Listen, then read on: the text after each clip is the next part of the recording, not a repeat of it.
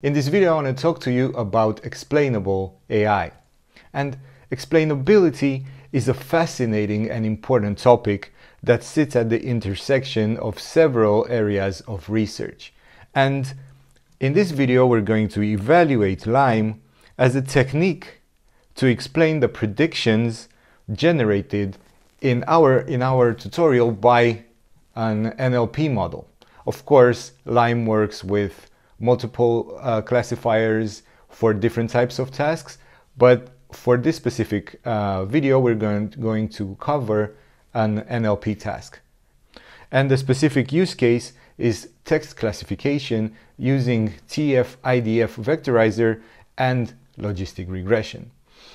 And we already have done this project in a previous video, so therefore let me just open the file so we can actually see what we've done before.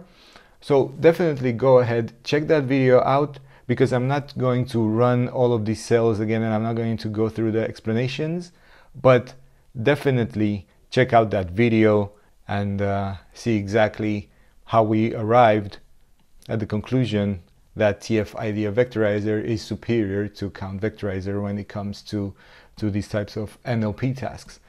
Because as you can see here, we have reached the result that TF-IDF has better linearly separable classes as shown in the increased F1 score. So go ahead, check that video out and go through all of these cells and see exactly what we're doing here. Now that we have our model trained, we can see that we trained the logistic regression with the data. Let's actually go ahead and see what LIME actually does and how it can help us explain a certain prediction. First of all, we have to understand what LIME means and where it comes from. Now, LIME is local fidelity, interpretive, model agnostic, and explanation. These are the four components of our LIME model. Let's actually go to the GitHub of this project. So we can see that this project is about explaining what machine learning classifiers or models are doing. And at the moment, they support individual predictions for text classifiers or classifiers that act on tables. So it can be numeric and categorical data or images. So it's a little bit restrictive, but for NLP tasks, LIME performs wonderfully. And I definitely encourage you to use LIME whenever you have an NLP task. And you can also go for the paper and you can read about it in more details. But if we actually check out the project, we can see how it actually predicts in a more practical way rather than just reading the paper. So let's go ahead and we can see how we can explain the predictions that we got from our NLP model with TF-IDF vectorizer and the logistic regression. But before we start, I just want to thank you for liking this video and for subscribing to our channel, because we really want to help you guys grow in the data science space, and we hope that our videos help you achieve any of your goals related to this industry. So let's go ahead. The first thing that you need to do is install LIME. And you can get that by installing with pipenv, in my case, or you can also install with pip install LIME, okay? I already have it, but definitely you have to install LIME so that you can use it, which it makes sense, of course. The very next thing that we need to do in this scenario, we're going to create a pipeline, okay? So that we can just see how we can, what results we get from a specific prediction. So we're going to create a pipeline with our TF-IDF vectorizer and the model, okay? The TF-IDF vectorizer, you can find, let's see. So this is the method. As you can see, we use the TF-IDF vectorizer from scikit-learn, and then we fitted and transformed the data, and then we returned it as well, so we can use it, okay? And the model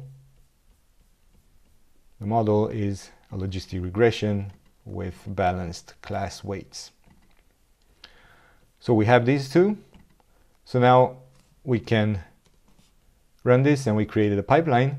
And let's take one record from our test set. And this is a string, just happened a terrible car crash. And we want to see the probability of this being a disaster or not. So let's just see what prediction we get. The probability of this text being disaster is 0.66. So our model actually performs very well. It predicts that this tweet is about a disaster with a probability of 66%. Now that we have this, we need to understand why. Okay, why does our classifier consider that this specific text is more probable to be a disaster? And this is exactly what Lime does. We have to import the Lime text explainer. There are multiple explainers, but for this specific task, we're going to use the Lime text explainer.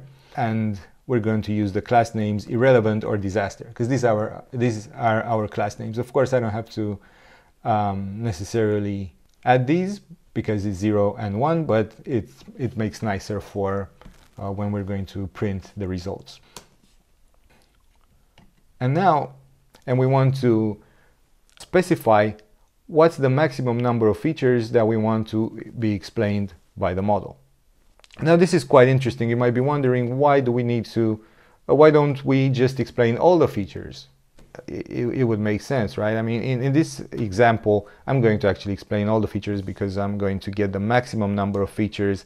Let's go ahead and see what's the maximum number of features. So the maximum number of words in a tweet is 31.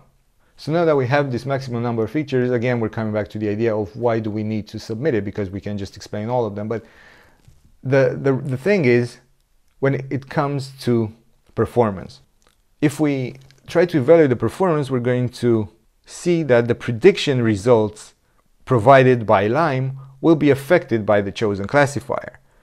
But the good aspect is that the variances in the significant features aren't as affected as the insignificant ones.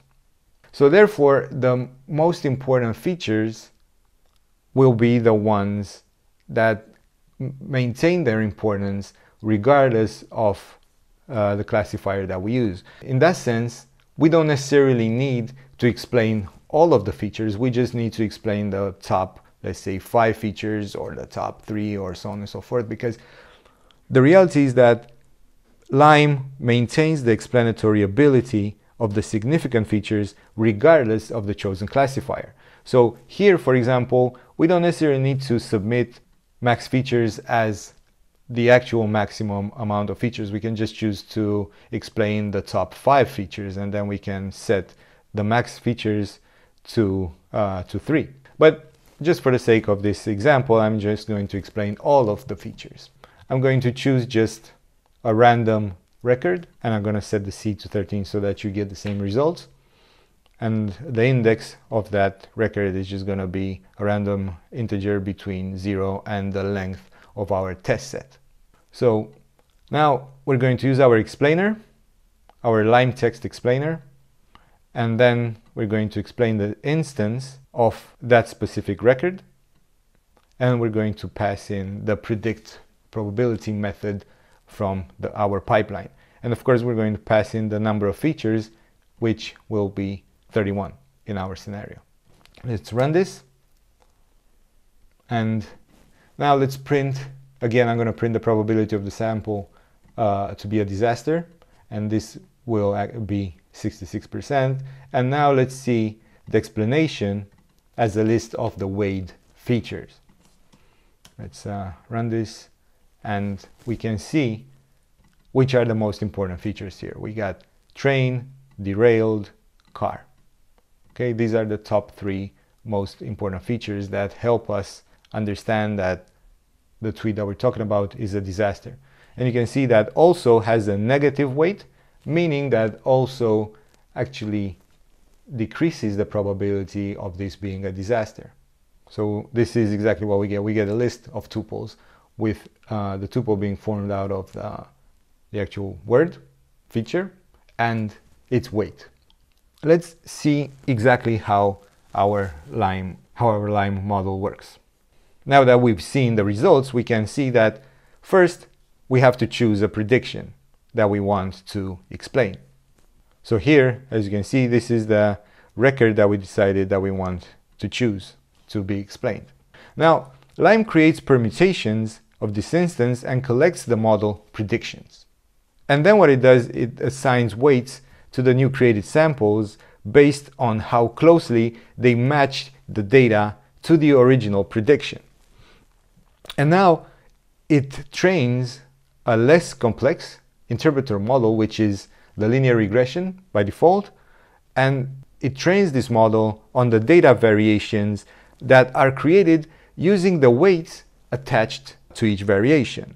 So the prediction can be therefore explained by this linear regression model, and it becomes a more simpler model to explain. And that's exactly what we got here. Right? We got each word and each feature, and then its specific weight that explains its importance for that prediction.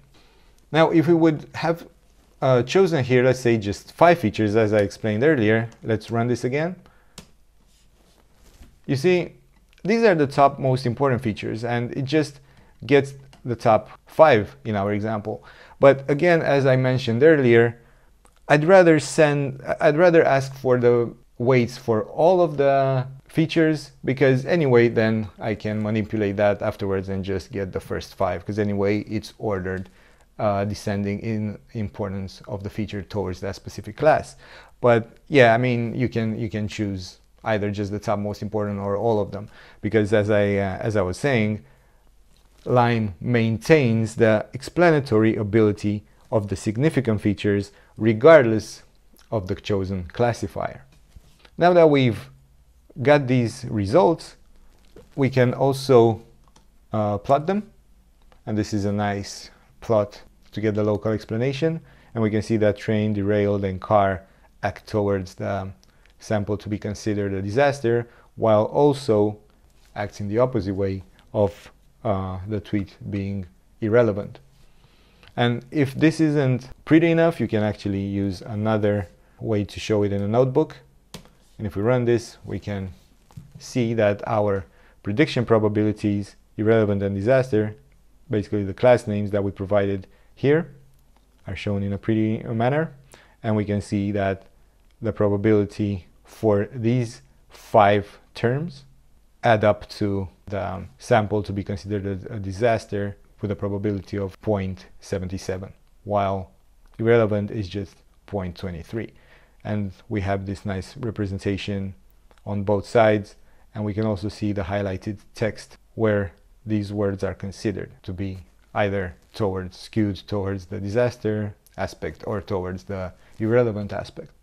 I really hope that this video helped you guys, and I'll see you in the next video.